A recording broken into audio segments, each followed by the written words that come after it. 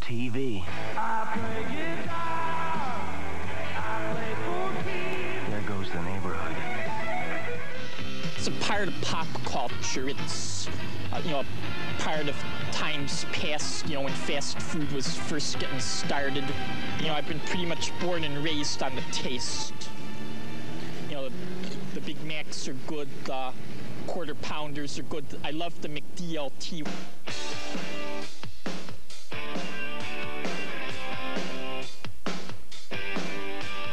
I like the Krumbly burger because it's different. It's almost like a sloppy Joe. They cook the ground beef in what they call a Krumbly cooker, and because they cook it loose, it's, they cook out most of the fat, and it's like a good hamburger to have when you're on a diet.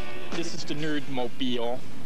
I paid $500 for it. I put about $2,500 in it in repairs over the years.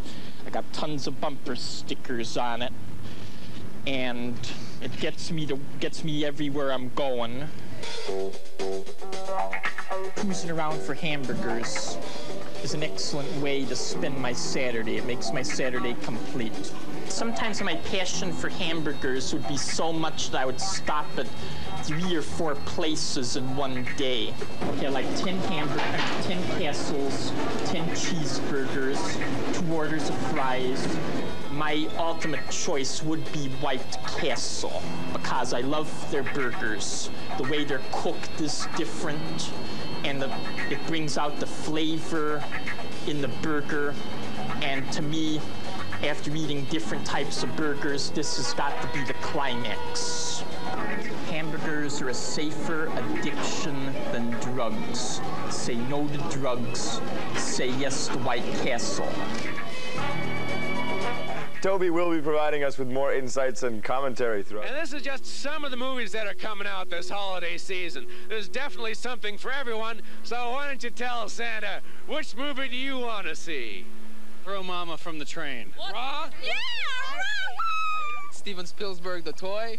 Oh, battery's not included? Battery's not included, that's it. Reviewing the results of our highly scientific poll, it seems that our winners for the Christmas season are Wall Street, Throw Mama from a Train, and Raw, each taking home perhaps 4 Santas for the Christmas season. Ho, ho, ho, ho.